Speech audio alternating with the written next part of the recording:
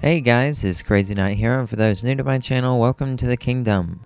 Lately, I've been thinking about old exotics that haven't been brought up yet, things like the Pocket Infinity, the Necrochasm, the Vex Mythoclast, and the Icebreaker. I'm gonna suggest a few ways that Bungie could bring these things up, and sadly some big reasons why we might never see the Icebreaker again. Okay, let's start with the Pocket Infinity. I really enjoy this gun, it's really fun to use, and I don't think they would totally need a fancy way to bring this gun up, but it was obtained from a quest in year 1, so maybe they could do a patch down the line to update that quest and just kind of do the same thing over again. Or I think that they could personally just drop it in the loot table, or heck, have Xur sell it even.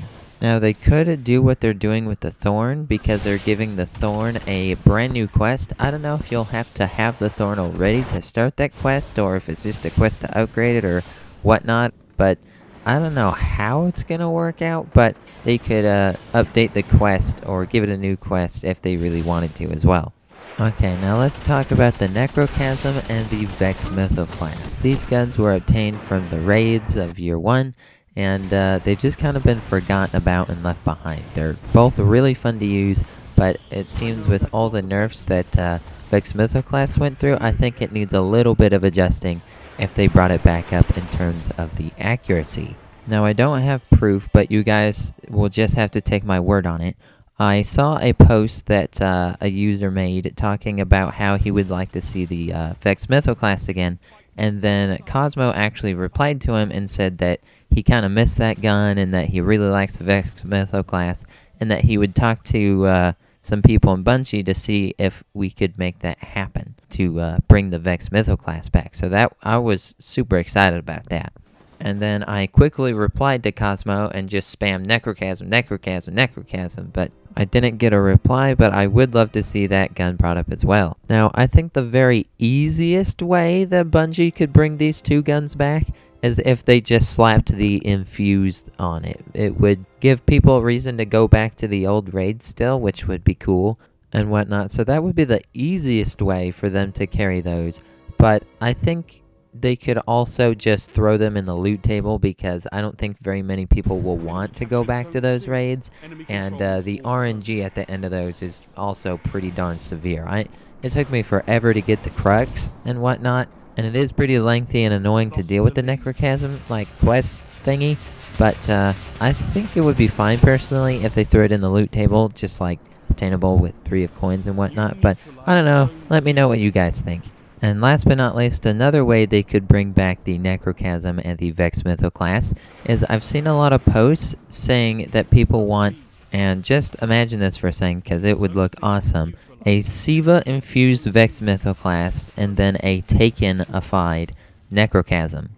When I hear that, I think it would be super awesome, and I think it would just look insane. Now, I don't know if they would have to add a fancy new way to get them, maybe add a little bit more story to the items and whatnot, like the quest with the Thorn, but that might be a little bit too much to expect. So maybe if they did just normally bring them forward, they could maybe add some ornaments onto them as well, so you could have a Taken version or a Siva infused version of said weapons. That would be awesome. Okay, now let's talk about the Icebreaker, and I think this is where it gets a little bleak.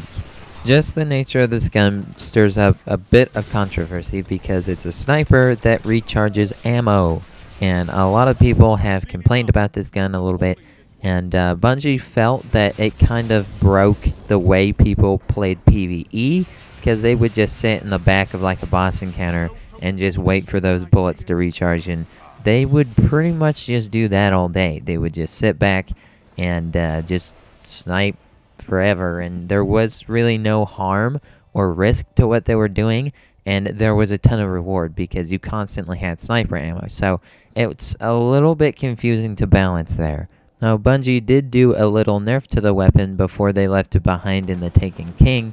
It recharged 1 bullet every 5 seconds, then they nerfed the recharge time to 1 bullet about every 7 seconds. So that's something they did do, but the problem still technically persists, and I think it would be fine, but I think Bungie feels that a recharging ammo sniper shouldn't be in the game. So if they were to change Icebreaker to where it didn't have recharging ammo, that would just be really weird.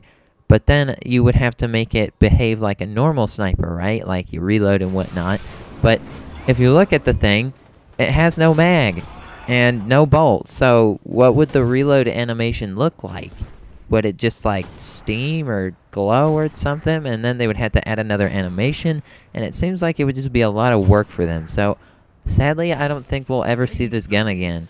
Now, I was trying to think of ways that maybe Bungie could change the weapon if they were super set in their ways of not having a recharging ammo sniper.